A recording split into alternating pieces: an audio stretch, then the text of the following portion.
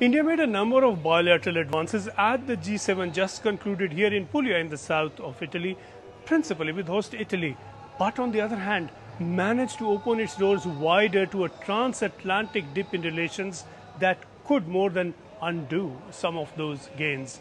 Prime Ministers Modi and Meloni clearly hit it off, and they had the most productive meeting of all the bilaterals that the Indian PM had. On the other end from Meloni, on the down end of the India spectrum at the G7 was none other than the US. US National Security Advisor Jake Sullivan made it clear that the Pannu case would be raised. He said this is a matter of continuing dialogue at very senior levels and that the US has made its views on this known. And in the end, after all the bilateral meetings that happened with Meloni, with Macron, Olaf Scholz, Rishi Sunak, Zelensky, Ishida, the enduring fallout could arise from the one that did not happen with the US. India had announced an inquiry into the Pannu indictment, and that was indictment by a grand jury in the US in which an Indian official is accused of leading a criminal plot to assassinate Pannu. Little has emerged as the outcome of any such inquiry. At least 4 pitfalls lie along that path of continuing delay. One, that the Biden administration will just live with such a delay through its present term. All the indications are that it will not.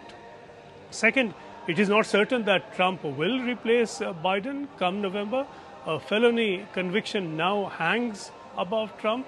Third, it is not certain either that if Trump is at all elected, his administration would necessarily do more for India as India wants than a Biden administration currently is prepared to do.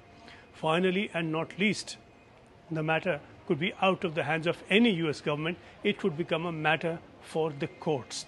They don't spare their own president. We should know soon enough whether the Indian government's current tactics have managed to get it smartly past a mess, or whether India has taken some missteps along a path that could prove very damaging to relations with the US.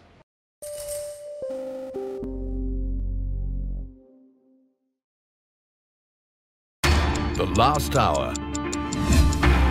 Anything can happen between the bells. But what happens during the last hour is what matters the most. The biggest market swings. A close-up look at what's driving them